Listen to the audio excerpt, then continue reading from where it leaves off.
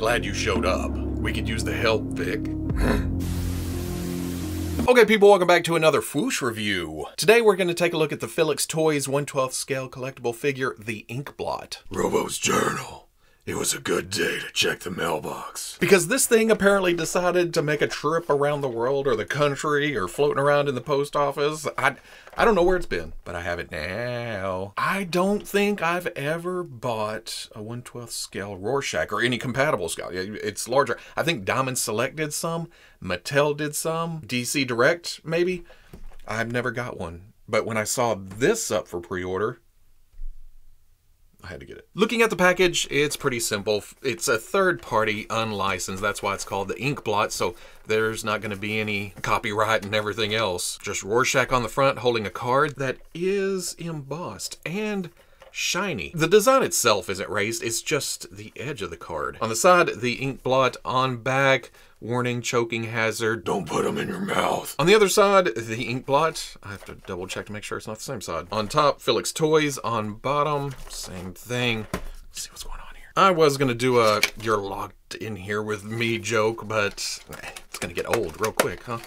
What's this? Interesting. Double tray, extra stuff, so much stuff. Oh, and I like that there's a foam pad right here just to keep it in place from shaking around. You're locked in here with... And damn, Filix Toys went hard with this thing. There was a time when you thought third party, you'd think, oh, well, it's not gonna be very durable. It's gonna look oddball in places, poor quality, but those days are long gone. Some of these third party companies are just killing it. It's very hard to get fabric to look good at 1/12 scale, and it's never perfect. Even the best, you can still tell the seams and the textures, they look out of place whenever you get up close. But here, it's one of the better ones I've seen, at least material-wise. Stitches, yeah, that's always gonna look big, but this still looks fantastic. These are plastic buttons on the front of the jacket. There's actual working pockets. It's a bit hard to get in there without pulling on things and getting it around and trying to get it, but you can get, oh, there you go, look at that, hand in the pocket. At this scale, I don't like taking cloth goods off because I find it very, very frustrating to try to get it back the exact way it came packed. Like if I were to take this ascot off, looks like it goes all the way down. Yeah, it's a separate piece. There's a shirt underneath. I can never get it back to looking like this, so I usually just leave it. There's the shirt, there's the jacket, but this doesn't look overly bulky. It looks like a regular guy wearing a trench coat. Then down on the pants, the pin straps, oh, that's so well done. There's even a fly sewn in, and the jacket has Velcro, but again, I don't like messing with that. It looks good now. I don't want to push my luck. The shoes are a plastic piece, which I like because it gives it a solid base to stand on. It's not kind of flexing around, and there are socks under there. And it looks like the shirt underneath is also long sleeve, comes all the way down. Look at the fade from lighter to dark, giving it a worn leather look. Ooh, so pretty. Same thing for the hands. The plastic gives it a leathery sheen. It's not high gloss. It just has a slight shine to it. And then some wear and tear because, yeah, Rorschach likes to use fists. The belt tied on the side, these are wired. So you can get those going back if he's full on running or flowing in the wind on a rooftop. Oh, just make it as dynamic as you want. On the back, just some seams and some dirtiness. There's some light, there's some dark. Ooh, even have buttons on the back of the cuffs. But look at this craziness. I mean, some major toy companies can't give us likenesses this good. The blood, the stubble, the skin looks so realistic. And then for the hair, a nice wash, beautiful sculpt. You can just see it in his eyes. He wants his face back. Give me back my face! This is where I usually go into engineering, which means body and articulation. Again, I'm not going to take these clothes off, but as I've moved this around and posed it, it's hindered like we usually see with a figure that's covered completely in cloth. When you move it around, it's going to pull back. It's going to bunch up. It's going to get in the way. But it's still pretty damn impressive for, again, a third-party figure. You can't get him crouched down like he's on the rooftop looking down on the street.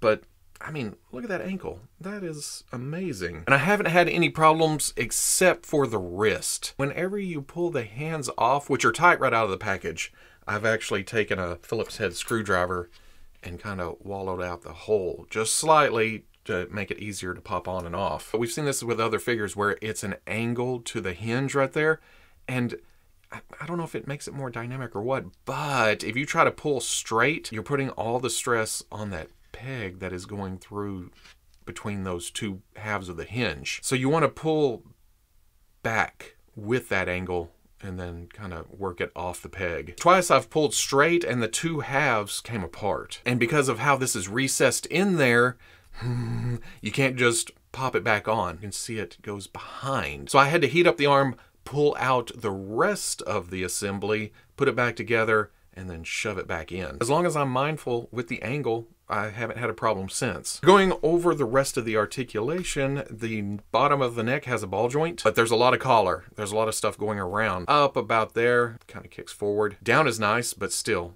little kick. Oh, so much tilt. Left and right. Feels like there's a butterfly joint under there. Forward, back. Well, maybe it's something else because it drops up and down too. That rotates around. Like I said, the jacket bunches up. You can go straight up though. Arm hinges out. Feels like there's a bicep swivel under there. Double elbow feels like it goes there, and then the other one kicks in. You can go pretty much all the way. Swivel hinge swivel at the wrist, up and down. Rotate it inside the arm to go side to side, whichever direction you want to go. Not sure what's going on with the torso. Again, I'm not looking under there. Not a whole bunch of crunch. Some arc back, some tilt. Rotation. Something coming out to the hip gets you to there. The pants kind of bunch up on you. Back out.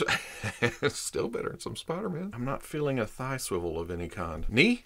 Oh, damn close to kicking in his own ass. And then dumbbell joint at the ankle. You can shift it forward and back a bit. That gives you rotation here. Back, forward. Quite a bit of rocker. And then for accessories, we're going to go for the heads first this time. There is the beautifully done Jackie Earl Haley likeness, and then there are 3 different versions of the Rorschach mask. There is this one that looks like 2 people running through a field. This one that seems to be some kind of conflict.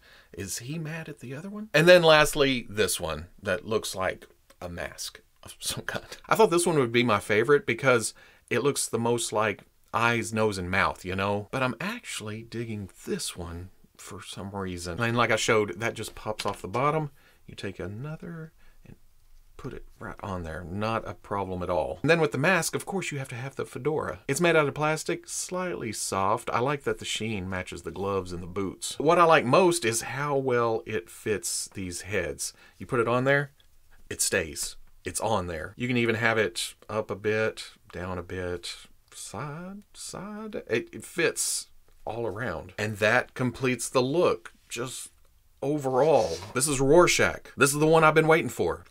For hands, of course, there's fists, but there's also relaxed hands, there's grip hands, and then there's a set of hands with a right trigger finger and a left holding smaller objects hand. And again, going back, make sure you pull with the angle of that cut. And it's just a simple matter of, you know, plugging on one of the other hands. Let's go for the grapple gun first because it has the most frustration involved. In the package you get this and you automatically think, well, that's not complete.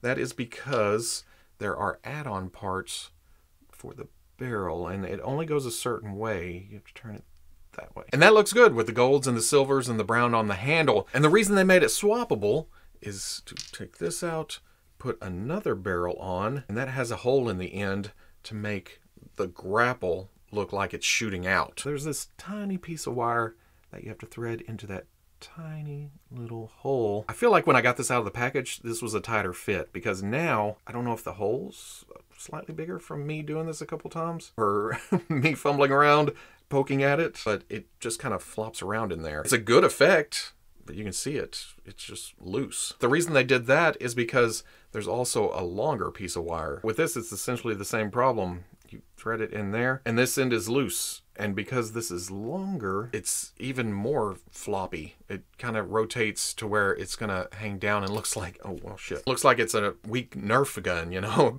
You can work with it, especially at certain angles for pictures and stuff. Get it turned around, maybe. Comes with a tiny, tiny rose that is actually very nice for its size. Comes with a meat cleaver with some slight blood on the blade. I know I'm weird for this kind of thing, but my favorite are these screws being painted in the handle. That just sets it off. Oh, and it even has the middle of the handle where it's sandwiched together. Comes with the smiley face button with a blood drop on it. This is just iconic Watchmen. And they could have stopped just there, but they also made the other side look like it actually has a pin on it. That is some detail. Rorschach's journal. Just like the boots and the hat and the gloves, the plastic looks very leathery. But I think my favorite accessory is the can of hairspray and the Zippo. Hairspray for men, super hold. I just like a good flame effect, and this is a good flame effect. This looks so good. Even just standing here, this figure has a presence. The Inkblot stands at about 6.5 inches to the top of the hat, which is taller than the Filix Toys Clown and the Bullet Head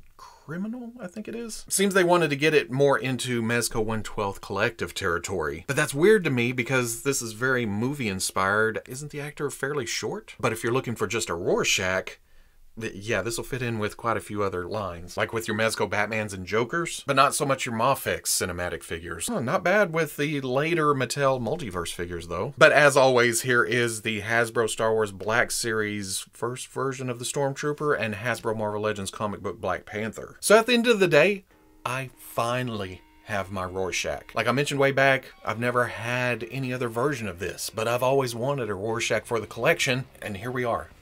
I never need another Rorschach again. This is my end-all, be-all Rorschach. How many times can I say Rorschach without making it sound weird? This does everything I needed to do, and sure, it has an issue or two, but everything else more than makes up for that. Consider me happy, and you know me, I really like being happy. In fact, I predict sometime in the future, several years from now, somebody will ask, hey, you've had this Rorschach for a while, do you need a new one? And I'll whisper, no. If you enjoyed the review, comment, like, subscribe. Much love to the plus if you're interested in seeing videos early or in a position to help out the channel, patreon.com. But wherever you may be watching this, I'll always catch you on the Fwoosh. Now, which one am I going to use on display? Because really, this unmasked head is so good that I hate to put it in a bag, off in a box, stored away. I guess maybe rotate every so often on the shelf. Everything here is so good. I know I keep saying that, but I can't help it. This thing is fantastic. It just works. It's like a little human in your hands.